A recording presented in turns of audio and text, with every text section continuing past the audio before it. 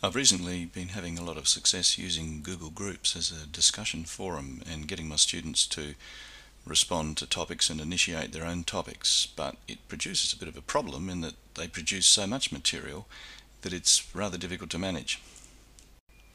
I'd like to be able to respond on the screen to what they've written and to compliment or maybe argue with them. I've just started using Diigo, which is a social bookmarking and annotation tool which is very promising. To begin with, Diigo is very much like Delicious, and it enables you to find a web page that you want to keep track of, so you create a bookmark for it, and the bookmarks are stored online so they can be accessible anywhere.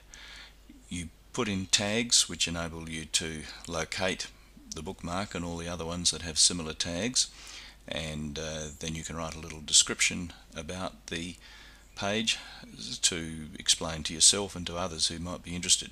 So your bookmarks are nicely listed and you've got tags to search them all.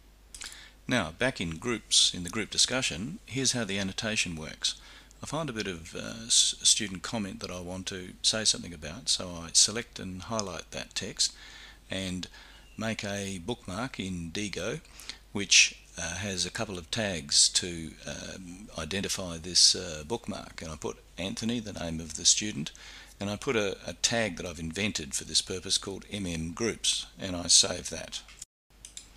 Now I go back to the highlighted text and create a sticky note, and I'll make this one exclusive just to this group that we're in, so only the people in the group can see it.